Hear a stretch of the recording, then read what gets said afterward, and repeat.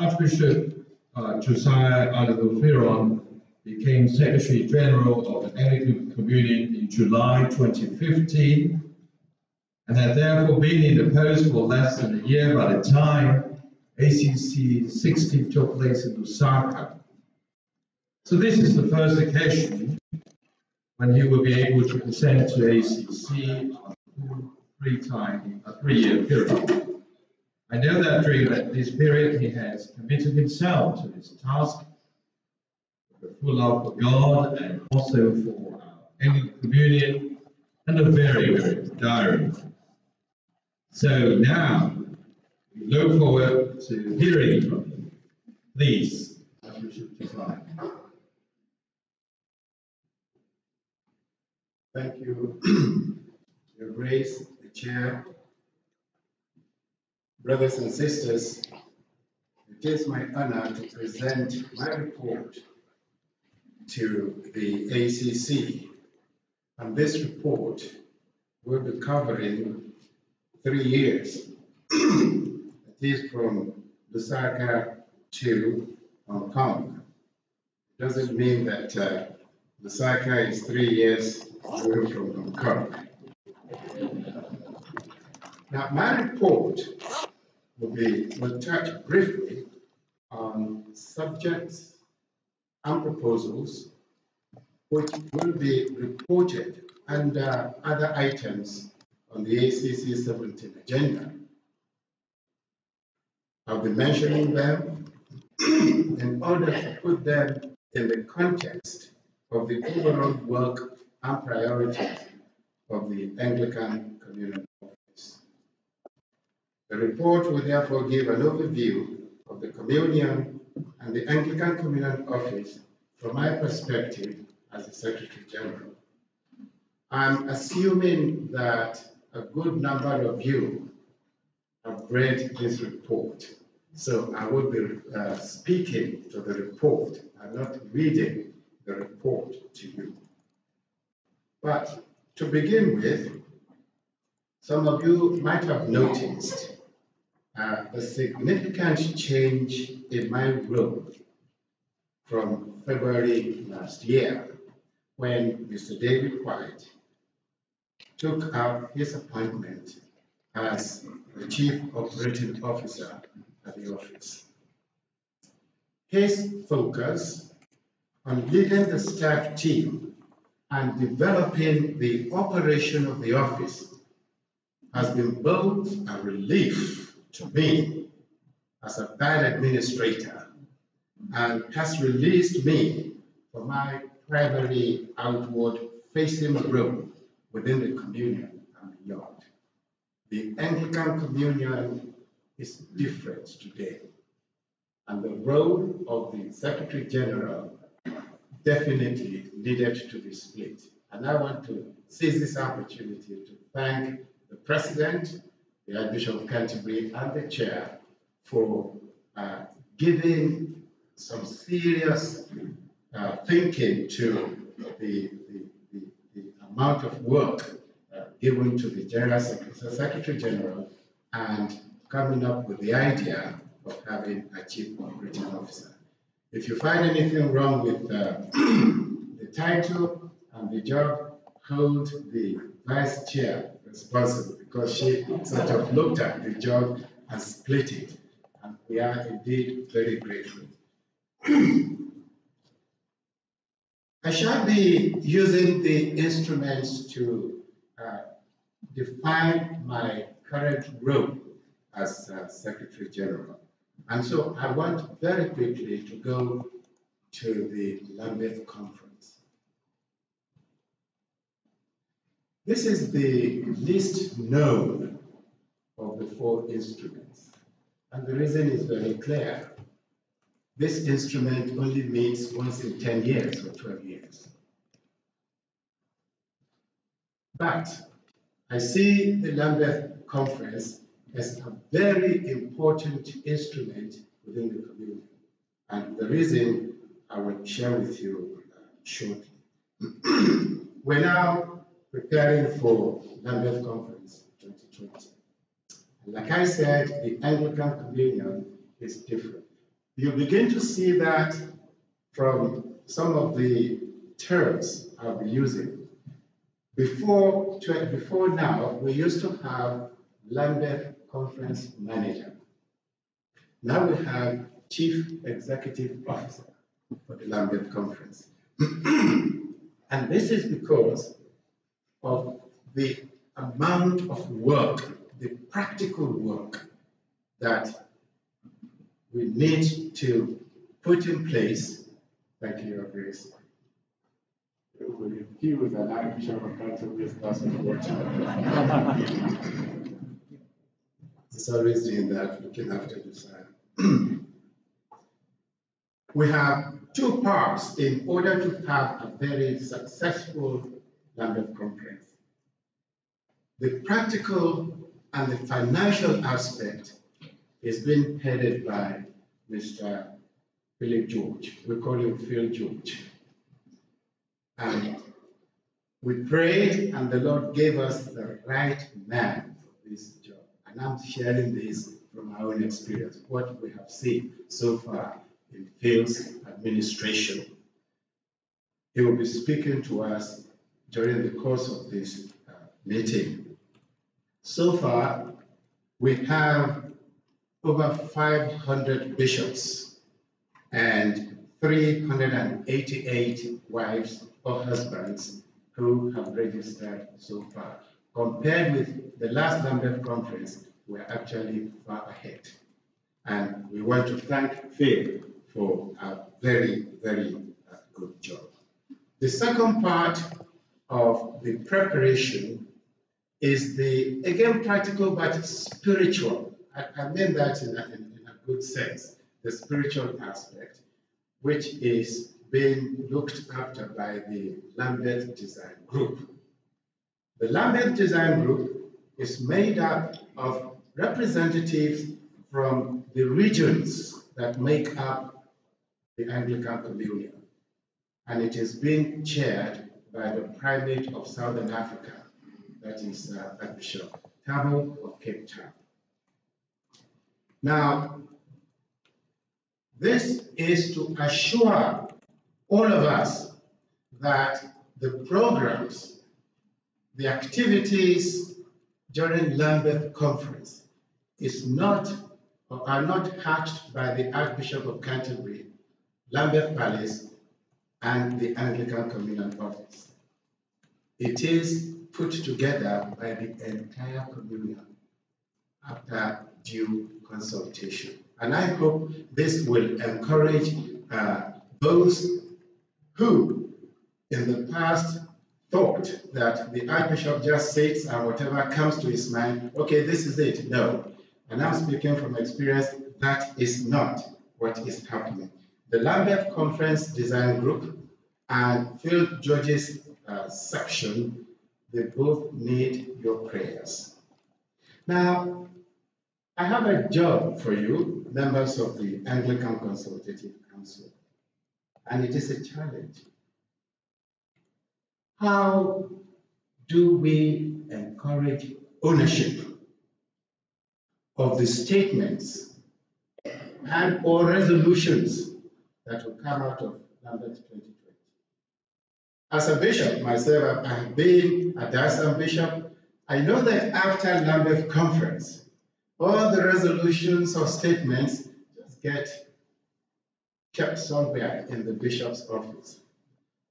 ACC, you have a role to play. There is so much money. We're talking in terms of millions of pounds.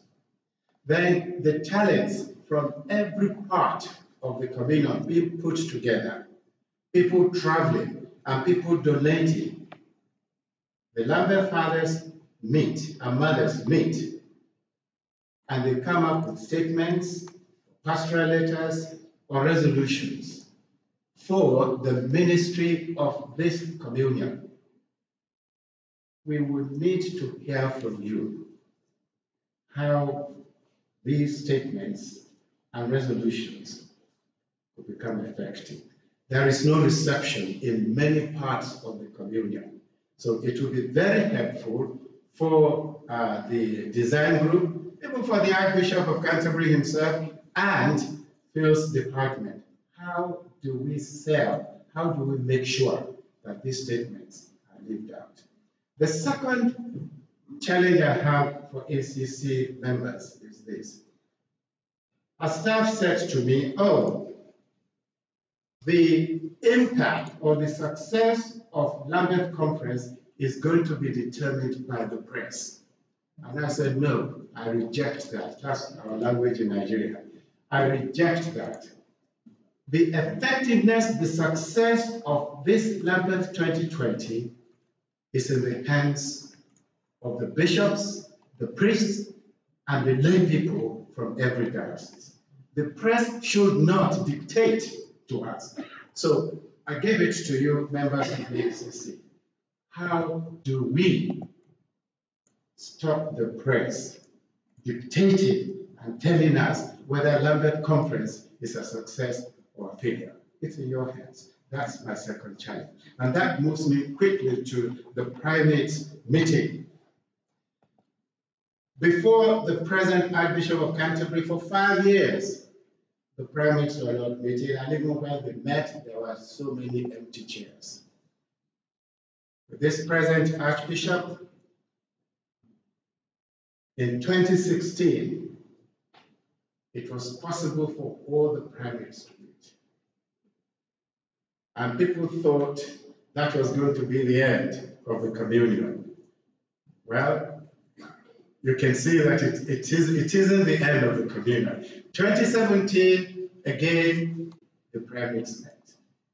In 2016, they agreed to work together in spite of the differences within our communion. In 2017, almost everybody came, but 3 of the primates deliberately chose not to keep to the agreement in 2016. However, some very important decisions were taken. Let me backtrack. In 2016, in order to live out this concept or this idea of working together in spite of our differences, the primates decided to set up a primate task group. The group was given the responsibility of working out how we are to work together as a family in spite of our differences. I'll be coming back to that eventually. Now, in 2017, I said in my report to you, and I will read that, despite the absence of these primates, the meeting was a success. The positive sharing and understanding about differences and a strong focus on priority areas of mission and evangelism and of concern and action in areas of social need and global difficulty, including poverty, reconciliation, human trafficking, modern-day slavery, and creation care. All these. And if you listen attentively, and if you've read that report, you see that these are what we call 5 marks of mission. The primates took that decision, and they are beginning to live their decision out. The other important thing the primates agreed on in 2017 is the launching of what is today known as the Anglican Interfaith Commission. Now, with the primates, we have found out from the office that the turnover is becoming too fast and we can hardly keep pace. It seems in each year we have about 10 new primates. So, there is a problem. The problem has to do with continuity within the communion, because primate meeting is a very important instrument. How do we keep pace? How does a new primate gel with the existing primates?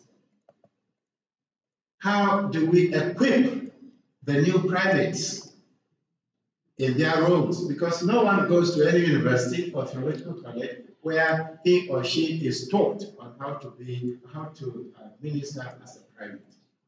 So, to the ACC, another challenge. How do we equip our primates to do their job? How do we assist our primates to see themselves as a part of their province and not the summation of every bishop in a province, so that the primate is above every other person?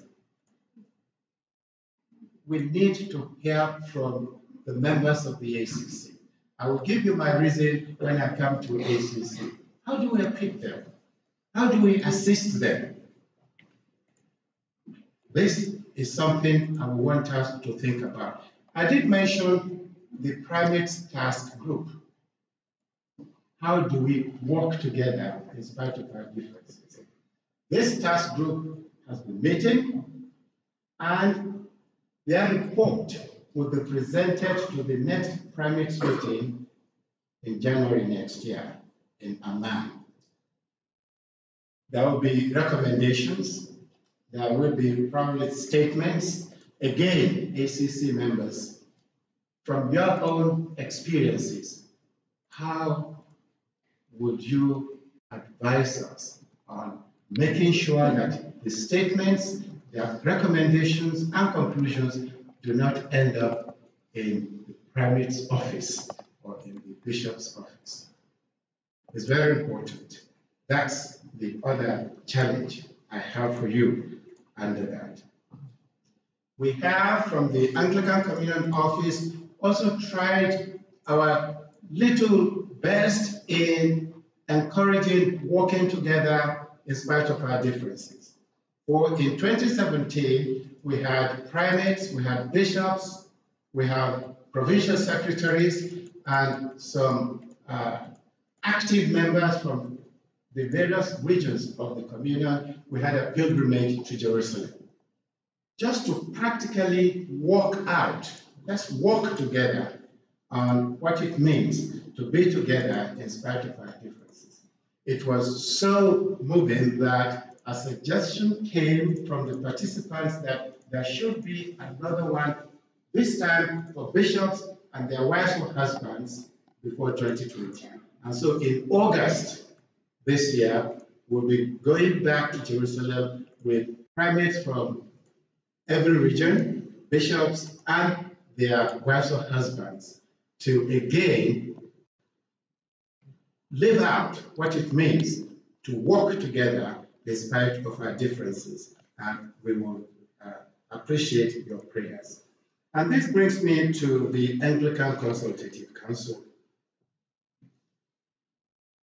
Of all the 4 instruments, to me, this is the most comprehensive. I'm not looking at the legal implication.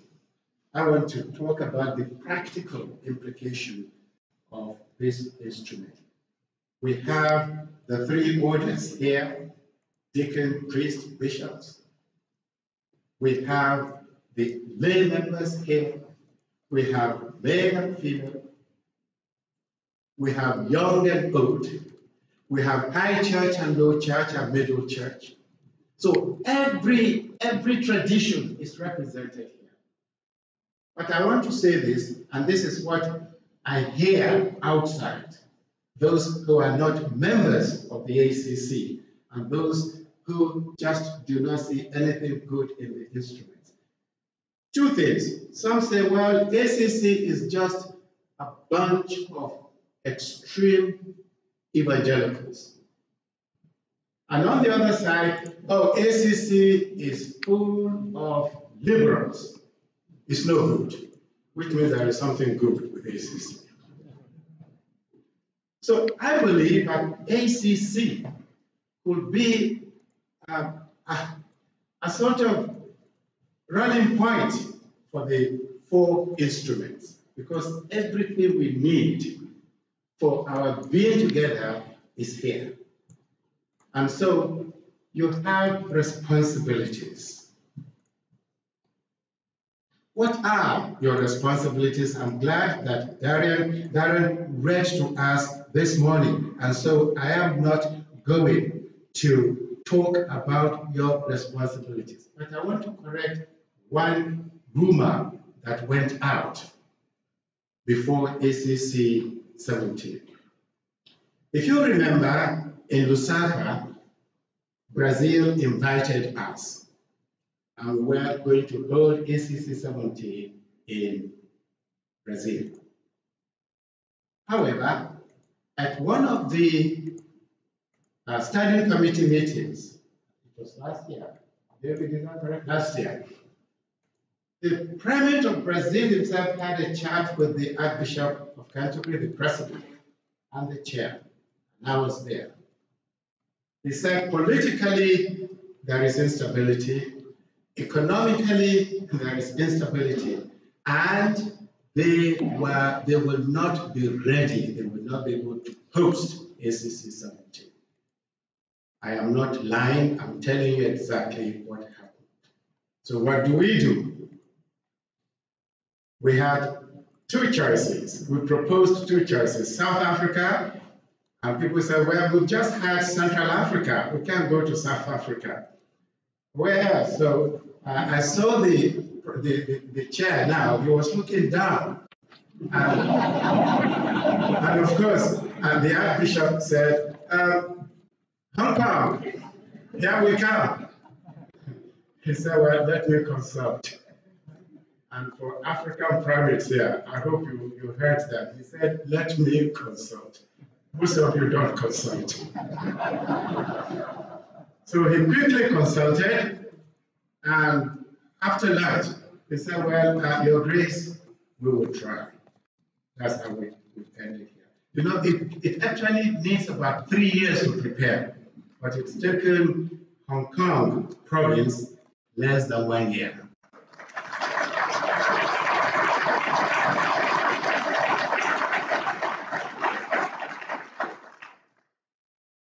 I'm glad, before saying it, you've already appreciated Hong Kong. And the Chief Operating Officer will tell you how much Hong Kong have done for us to have made this possible. They've given so much, and we pray that many provinces will become like Hong Kong. When people say small is beautiful, I tell you Hong Kong is small, but it's powerful, not just beautiful.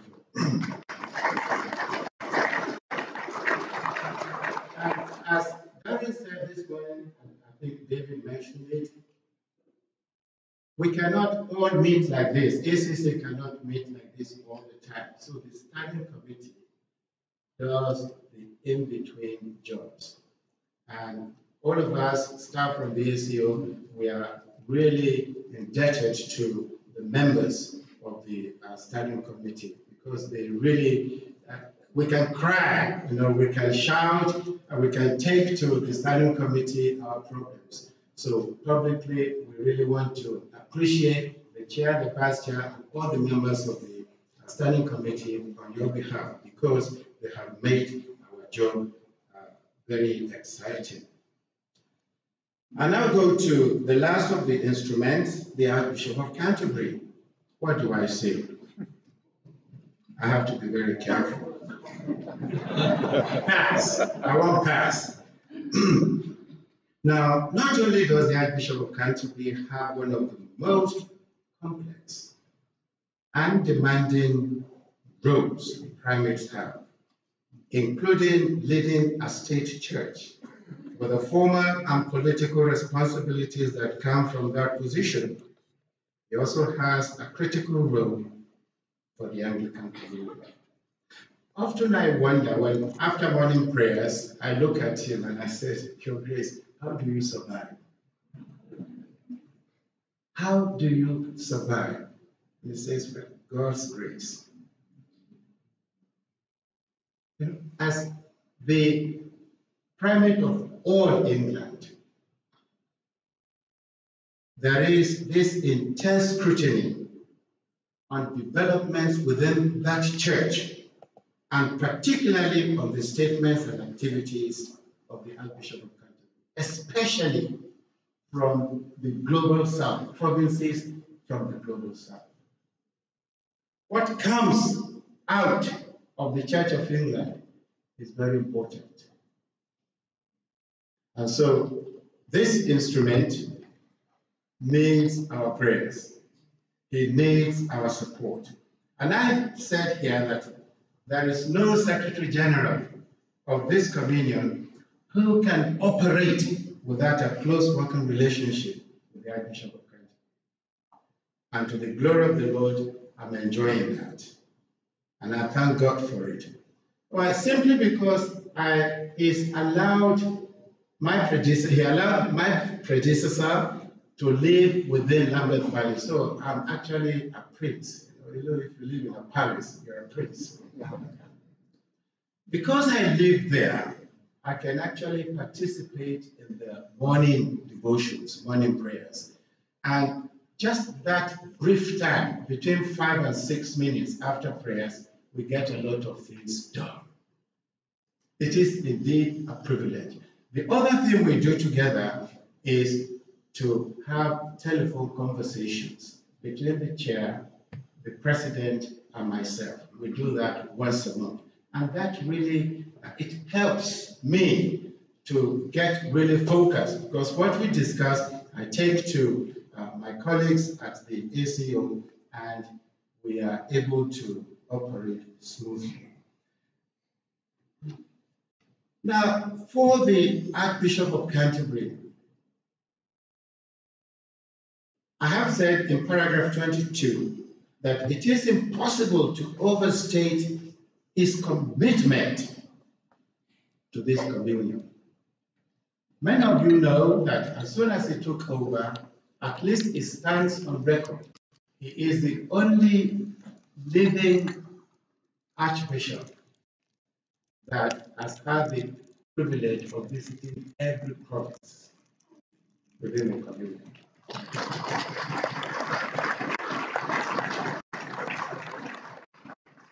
In addition to that, at least I know this, every newly presented primate and his wife, both the Archbishop and his wife, invite them to enjoy their hospitality at Lambeth Palace. We do that all the time.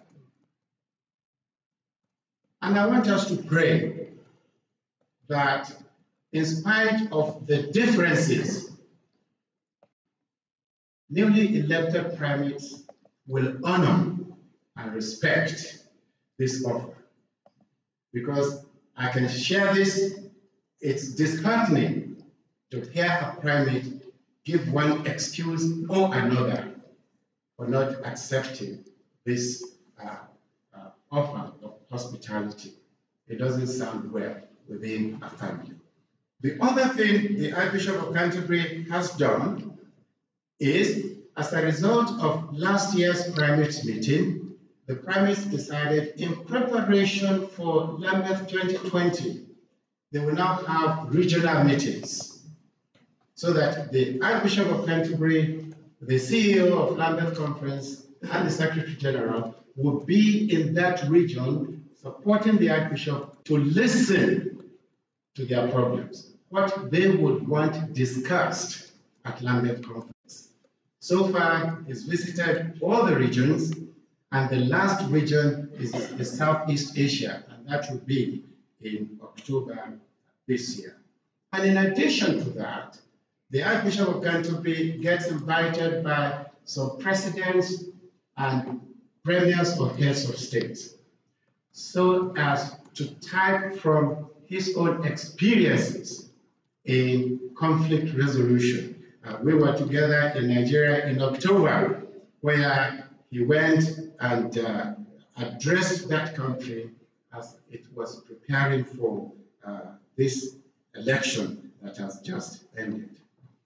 Now, in the face of much pressure and some internal and external criticisms, I would say, if I'm allowed to pass judgment on my boss, I would say that the Archbishop of Canterbury is doing an outstanding job of weathering the storm and seeking to lead this communion towards a successful Lambeth 2020. Now, what do I expect of ACC? Because I work closely with the Archbishop, he stomachs a lot of things from the province, from the primates. He says it all the time. I mean, this is the privilege I have. He says it all the time. I'm not a pope. Yes, we do not want a pope, but I want to put it to you, members of the ACC. What would you want to suggest so that this instrument, this Archbishop of Canterbury, will be able to operate better? There are too many distractions. So it will be helpful to us to hear from you. Yes, we don't want a pope because we are a communion of churches. We are not the Anglican Church. We are a communion of churches. But this is our main instrument because he embodies the form.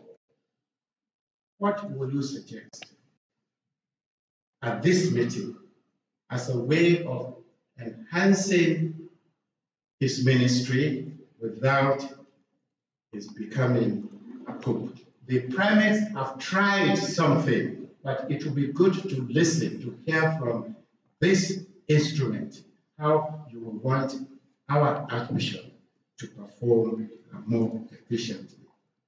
Now, this leads me to the second part of my paper, my role as an ambassador for the communion. You will read in paragraph 26 of the many countries I have had the opportunity to visit. And my job as I visit these provinces and some dioceses is to present the communion. And what I would want to share with ACC members is this. This privileged position I have has opened my eyes to see a major problem within our community: ignorance. And it is twofold: deliberate ignorance. When you see a primate, when you see a bishop, who knows that this is what it means to be an Anglican church?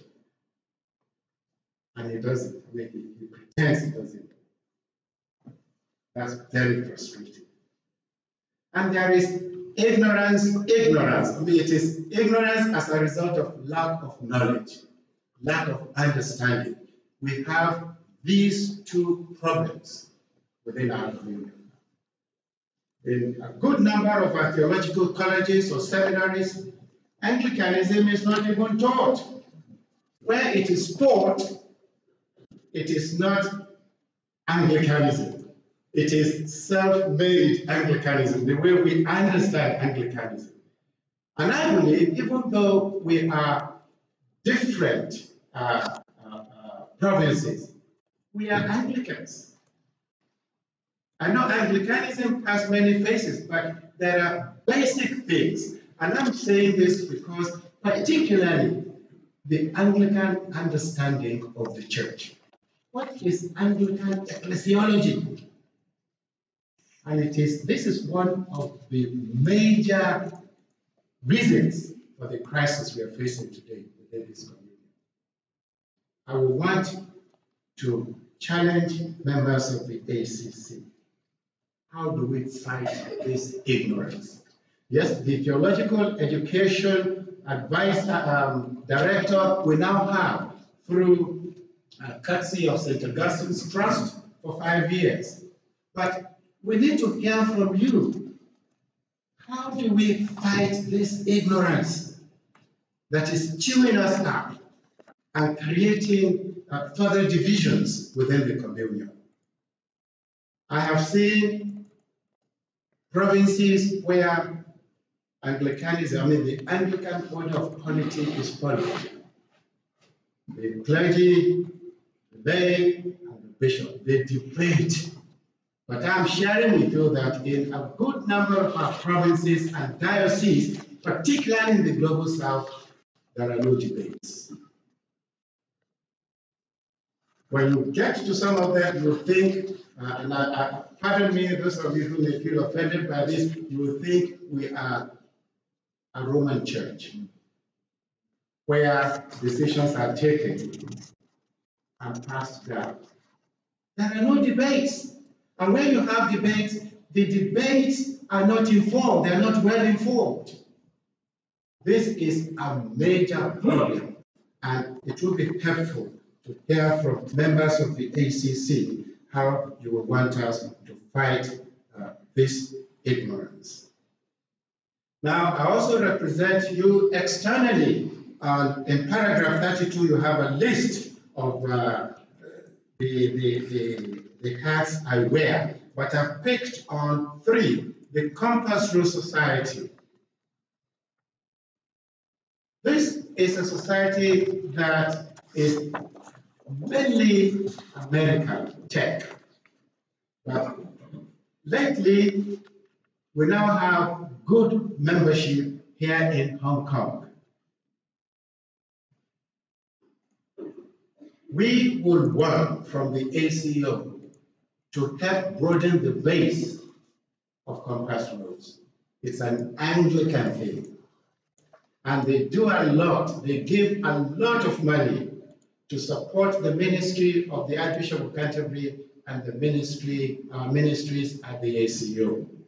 So I will want members of the ACC, if you don't know anything about Compass Rose, please ask the staff from the office and ask the chair, because Hong Kong is playing a very important role within ACC now, within Compass Rose. Number 2, St. George's College in Jerusalem.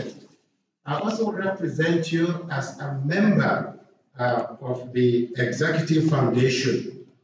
We have a gold mine here. The facilities are lovely and the courses are good. Particularly Africans, because we like going on pilgrimage. We like going on pilgrimage. Please, please, don't condemn St. George's College. Go and see before you conclude. Don't listen to rumors. That place is for us, and I would want to encourage you. The last one is King's College, London. I was invited over a year ago to be a member of the Board of Trustees. Why? So as to tell ACC members that honestly we have millions of pounds. Scholarship for Anglicans, number 1. If you have a BA from London, King's College London, you don't have to do your postgraduate there. But if you do not have a degree from King's College, you can apply, but you have to do your master's or PhD there. Unfortunately, 90-something% of those who benefited from this huge scholarship are non-Anglicans. So I am putting it to all of you. Everything, whatever you want to do, you want to study, as long as it has to do with theology, reconciliation, peacekeeping, please apply. Go online, because the money is there, and it will help us to begin to fight this ignorance I talked about earlier on. The other thing is chapter 34, paragraph 34. Just to announce to you that with the permission, the blessing of the Archbishop of Canterbury and the Chair of ACC, I accepted the invitation from Kaduna State in Nigeria to chair their Peace Commission.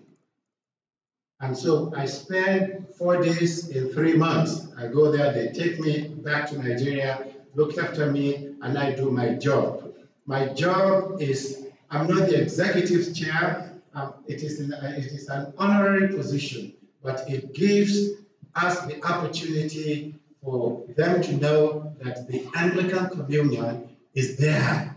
We assist we allow people gifted within this communion to serve people outside. Under ecumenical dialogues, I'm going to leave that to Canon John Jibo, who is the Director of Unity, Faith and Order. But I will want to draw your attention to the document that was mentioned in the greetings, the JDDJ. There is a quotation there which I will want to draw your attention to. I'm not going to read it. Anglican Interfaith Commission, I'm not going to talk about it. The Chief Operating Officer has promised me that he will give me 2-3 minutes to talk about that. Now, as I wind down, sadly, I want to say that we'll be losing 3 of our directors who are retiring. Canon John Jibo is moving back to Canada to be president of a university there, at Anglican University College, after serving us beautifully well. So is our Director of Calls, Adrian. He did mention it yesterday. He's also moving on to higher places. I think he hasn't said that. And thirdly, Canon Terry Robinson, Director for Women in Church and Society. She is also retiring for personal reasons. The staff at the office, brothers and sisters, we are very few and we are really overworked. There will be, and there is a need, that is not my responsibility, it's the responsibility of David.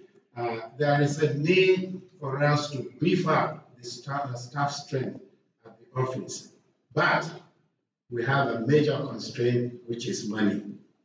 That is what I have talked about in paragraphs 47 to 50. Briefly, I want to say my hands are clean. I'm not involved with financial matters at the office. The Director of Finance and the Chief Operating Officer, they just take all that on. And the staff themselves and the members of the standing committee, they have seen the marked difference that their joint working together has actually brought to the office. However, 2 points. When you look at the paragraphs I've directed your attention to, particularly paragraph 48, you'll discover that 2 provinces keep this Anglican Communion office going and our ministries within the communion. And 10 provinces contribute 90-something%. There are provinces that since 2011 have not paid a dime as part of their financial responsibility to the community.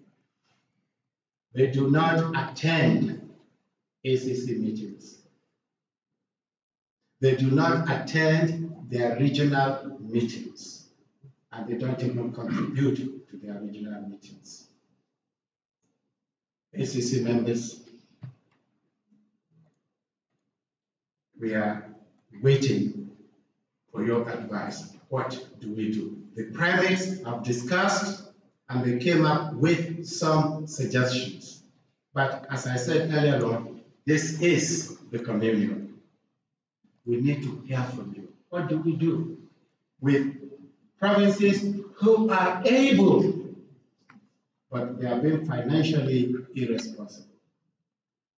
That's my challenge.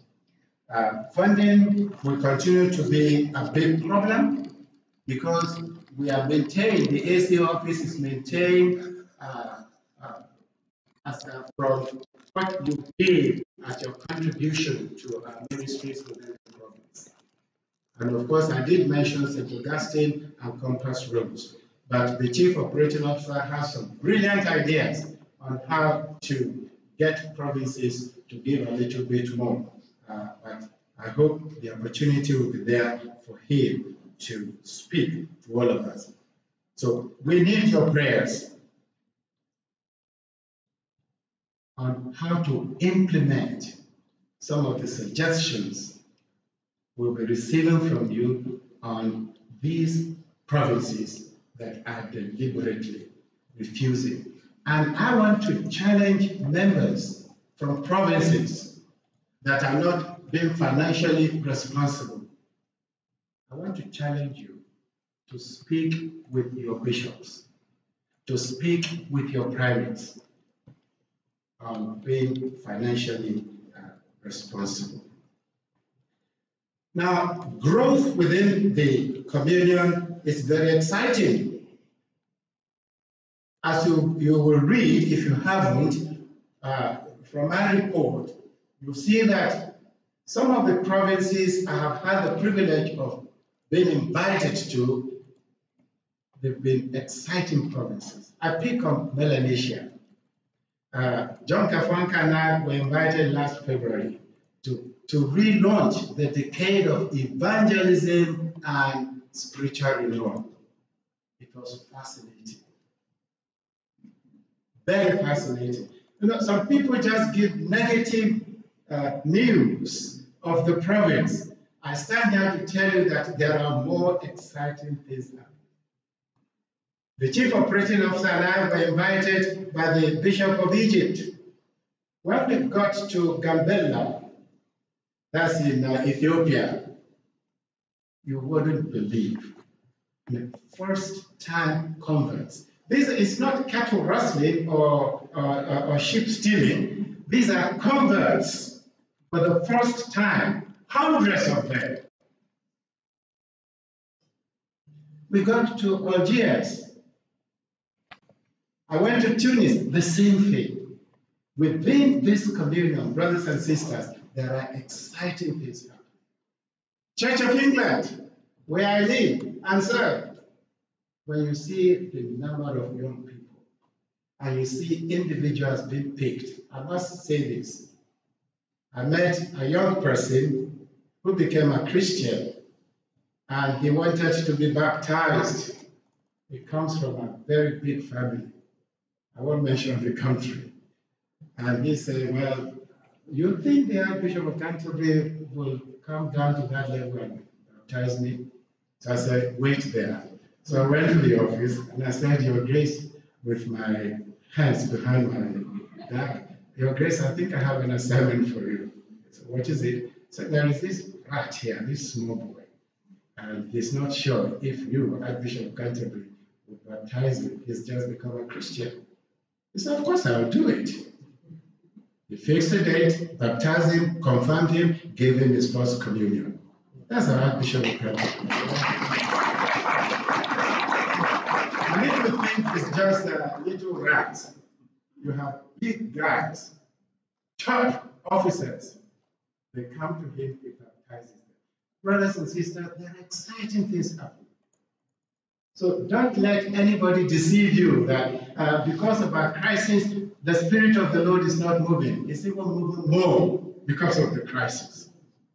The Spirit of the Lord is moving more, but I believe He will move the more if we're able, to get focused on discipleship. I must end on the state of the communion, and this I want to focus on my note. I shouldn't finish without touching on a question that is at the heart of all who love the Anglican Communion and want to see it continue and prosper like I just described. The question is, how should we respond to GAFCON? If I finish this report without mentioning it, I'm sure some of you will say, Josiah is a hypocrite. But I'm not a hypocrite. The Lord has given me this position to stand and speak truth to power. I know that many of you want me to give an answer to this question. openly and honestly. And my first response is exactly the same as the Archbishop of Canterbury's during the GAFCON meeting in Jerusalem last year. That is, to welcome the commitment to renewal and to commit to prayer for GAFCON's activities.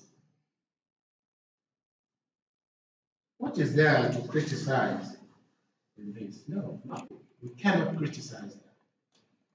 If that is what GAFCON is about, then it is right for the communion to welcome it as an influence for good and for the kingdom of God. And that reminds me of another group, and I'm a product of this group. So was David Gitari,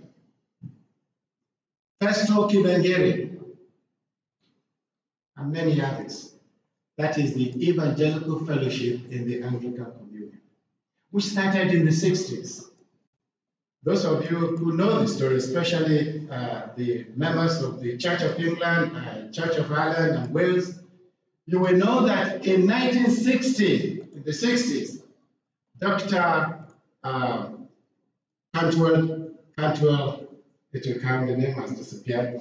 He wanted evangelicals from the Methodist Church, the Anglican Church, the Presbyterian Church, all the mainland churches to come together and start a new denomination. This was in the 60s. And the night of the opening, John Stott was invited to address the gathering of evangelicals. Cantwell Smith, that is his name, Dr. Cantwell Smith, medical doctor. And John Stott stood and said, it is not right to extract evangelicals from their denominations. They should stay where they are and be irritants. That is my own word. And be irritants there and provoke people to take in the gospel seriously. And that was what led to the founding of EFAC, the Evangelical Fellowship in the Anglican Communion. The important word there is a evangelical fellowship in the Anglican Communion. Stay where you are. And that brought about a lot of revival movements within the community. So also is the charismatic movement. Holy Trinity Brompton. A good number of us here, including the Archbishop of Canterbury, if I may say so, we all went through that experience. But it's still within the communion. And if GAFCON will just be that type of movement, which is what we are praying for, I think it should be embraced. Now, the difficulty arises when GAFCON involves itself in the structures of the communion in a way that causes confusion and potential division. As a consequence, there is much in the letter to churches that emerged at the end of the GAFCON conference in June last year. There is something that is good, uncontentiously good, and there are also comments in that letter about the Archbishop of Canterbury and the Lambeth Conference, which are regrettable. Well, I do have difficulty with GAFCON decision to set up network in 9 areas of ministry announced in advance of their conference last year. And if this initiative was attempting to fill a void, that would be good. However, in each of these areas, the communion already has activity, including staff responsibilities within the Anglican Communion Office, and active networks involving many key players at grassroots level. I also have difficulty with the call for some to be invited to the Lambeth Conference as full participants who are clearly not members of the communion, and for boycott of the Lambeth Conference and other meetings of the instruments because of disagreements with some other provinces. To me, this feels a very long way away from the decision to work together at a distance taken at the 2016 Prime Minister meeting. ACC members, I know the Archbishop of Canterbury is busy all the time thinking with his teams, what is the way out? And I put this to you, members of the ACC. How do we handle this to prevent a schism within our communion?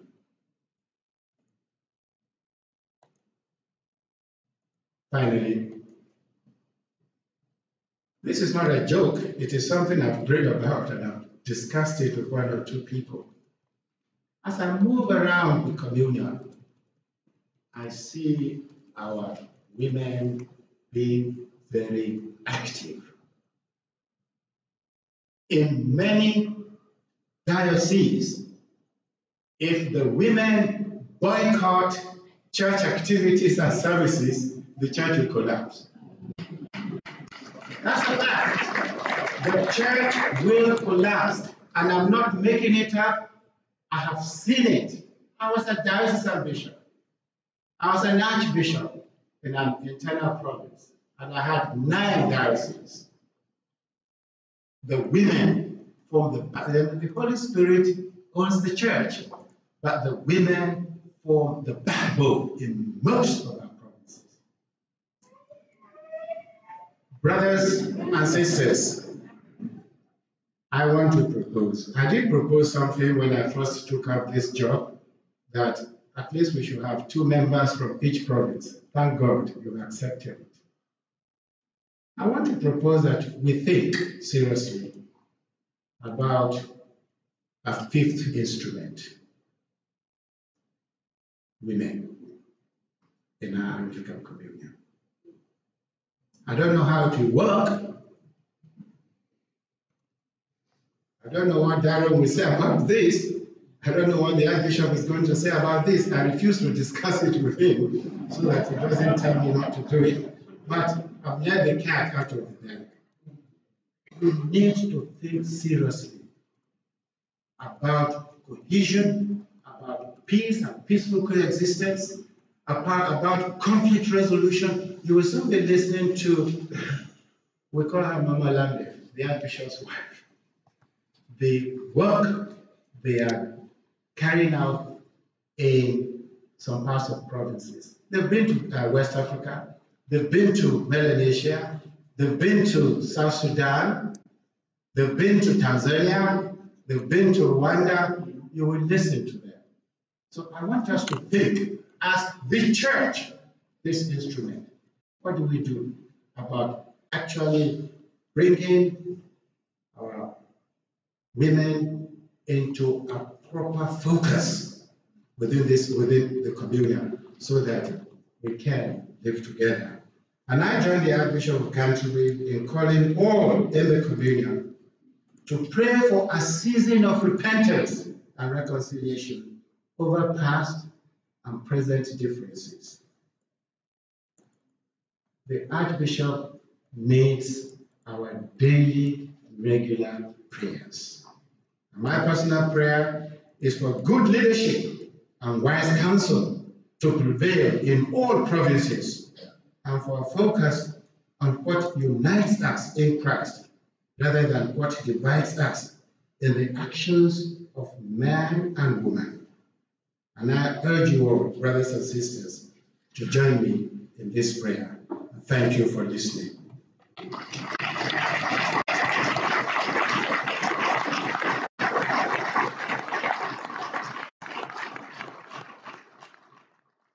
Just occasionally in my role, I have the opportunity to remind Archbishop Josiah of something that he intended to do, that didn't quite do on this occasion.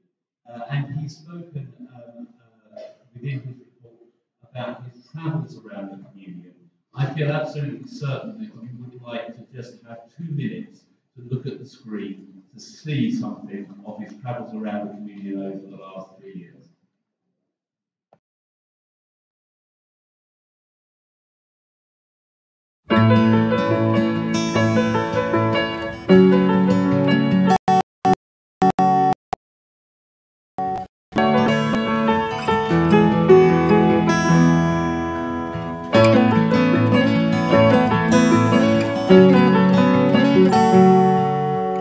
you.